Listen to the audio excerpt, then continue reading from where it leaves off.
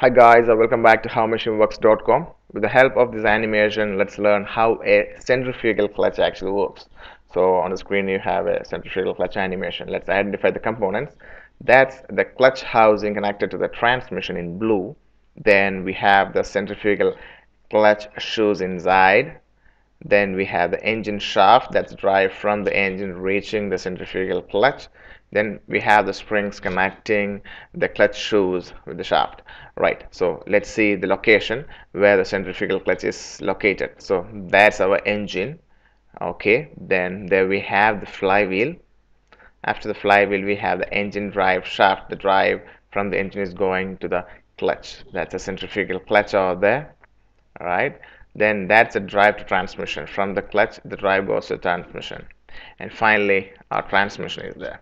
So let's have a closer look, a zoom look at the centrifugal clutch. So that's a centrifugal clutch, right? And inside we have the clutch shoes, the springs and the shaft from the engine. So that's here.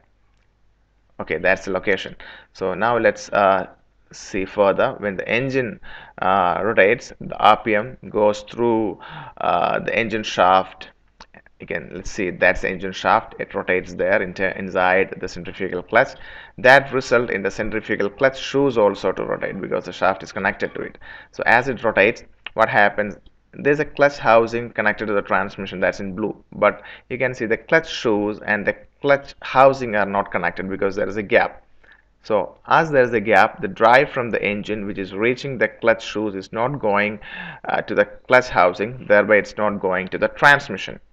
So this is how it looks like. This is the clutch shoes rotating inside, and as the RPM increases, due to the centrifugal force, you can see as it's rotated, there's a centrifugal force. The clutch shoes actually get more closer to the clutch housing, and further as the speed increases, it gets in contact with the clutch housing, and that's how the drive from the engine which is reaching the clutch shoes is getting transmitted to the clutch housing, and thereby it goes to the transmission. This is due to the centrifugal force. That's why it's called as a centrifugal clutch. So let's see in more detail. The engine is getting the drive, so the engine shaft here rotates like this, and that drive is getting to the shaft inside the centrifugal clutch.